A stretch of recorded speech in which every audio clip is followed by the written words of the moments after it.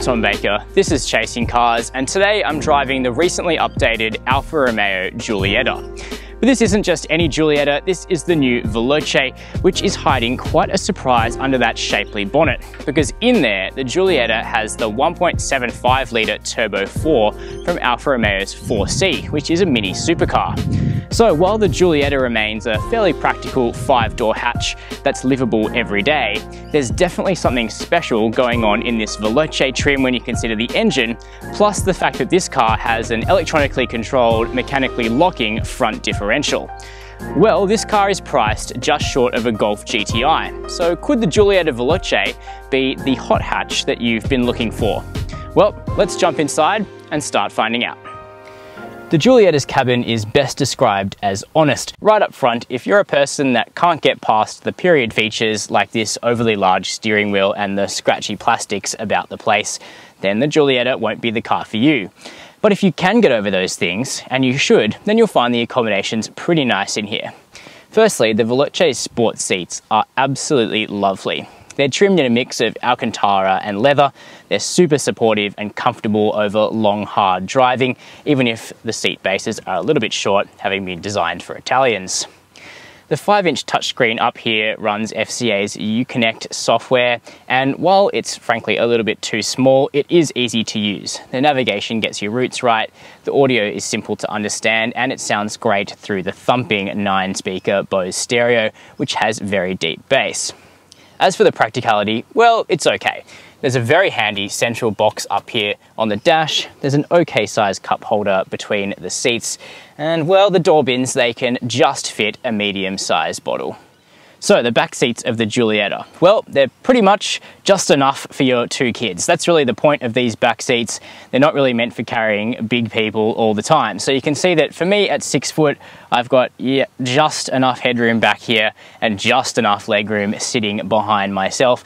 But fitting 3 people across, that would be a bit of a squeeze. One cool thing is that there's actually a second sunroof back here with its own sunshade. That's not something you see very often in a car in this class, so that's very cool. There is an air vent back here, which is good to keep the airflow coming through. There's also a fold down armrest here, which I can just get down with a couple of cup holders. And that's a good thing that they're there because door bins don't really exist in this car. You open up the Giulietta's manual tailgate by pressing in the new Alfa Romeo crest, and once you've got that boot open, you'll find that there's actually a really good space in there. So there's 350 litres, definitely competitive with the class that the Giulietta sits in. Now it is quite a deep boot, which means you've got a bit of a lip to lift your suitcases over. Not a huge deal though. You have a hook over here to keep your delicate shopping from rolling around. There's a 12-volt socket in the boot as well, and a tiny little hard space over to one side to stop small things from rolling around. Now there is a pass-through, but you can fold down those seats if you need more space as well. Although the standard Alfa Romeo Giulietta comes with a 1.4 litre turbo engine that's a familiar power plant from other Alfa Romeo and FCA products, it's the Veloce that's the special one, because that comes with the 4C's 1.7 litre turbo 4, making 177 kilowatts of power and 340 newton meters in this application. That's pretty powerful and pretty torquey, and it places the Giulietta right in competition with cars like the Volkswagen Golf GTI Performance and the Ford Focus ST.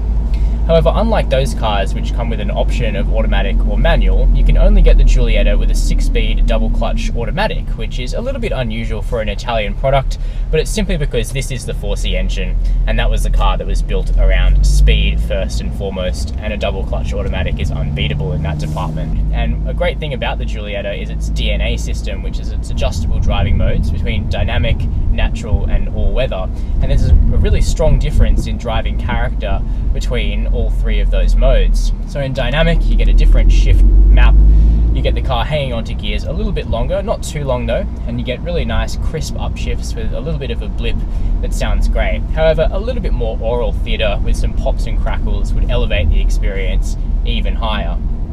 The power and torque comes on really nice and strong. There's a particularly meaty mid-range in this car, although it has quite a lot to give at the low end as well. However, upshifting a little bit short in order to capture that mid-range is the best way to punt this car at high speed. Another thing that the dynamic mode does is it also changes the steering weight. It changes the throttle mapping, and it also engages Alfa Romeo's mechanically locking front differential, which is electronically controlled and available in either dynamic or all-weather, but not in the natural mode. Now the diff really makes a difference. Once again, it's not quite to the level of intensity as that you get in the Volkswagen Golf GTI Performance, but it's pretty damn good, and it opens up some real potential for hard and fast cornering in this car. The steering weight is also bang on. In dynamic, it's a little heavy around town, but at speed it lets you really load up the wheel in this car and have a great sense of feel of the road. And in natural, it makes it nice and easy to drive around town. In fact, the crisp steering and the level of handling available with the differential and this car's low centre of gravity reveal the tyres to be the weak spot. In Australia, the Veloce is fitted with some lower end Pirelli tyres on spec, and simply they find their limit of grip quite quickly, so upgrading the car to something like a P0 tyre would open up another plateau of performance. Tyres aside, the Giulietta Veloce succeeds where just about every Alfa Romeo ever has. It tugs at your heartstrings. Economically, a Golf GTI would make more sense, but emotionally, line up the German and the Italian, punt them both up a mountain in anger, and I dare you to walk away with the Golf. Just try it someday.